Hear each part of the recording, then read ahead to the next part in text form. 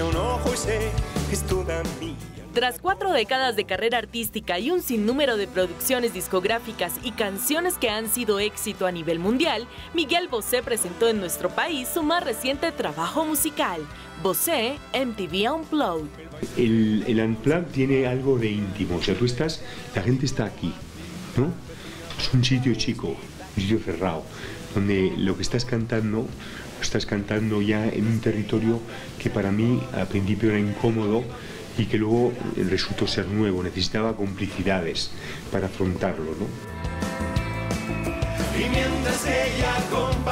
Y me rodeé de la gente más cercana que tengo, ¿no? Entonces, Natalia Lafourcade, mi niña, Ximena Sariñana, mi hermanita chica, llevan ahí conmigo desde que empezaron la carrera, ¿no?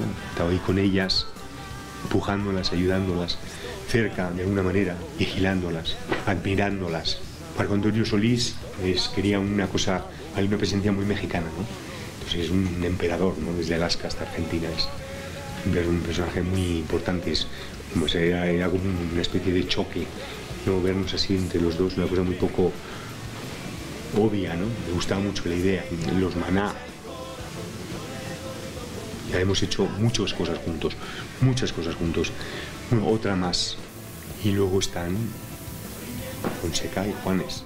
Y hablando de Juanes, el paisa interpreta junto a Bosé en este Desconectado, Amiga, uno de los más grandes éxitos del artista español.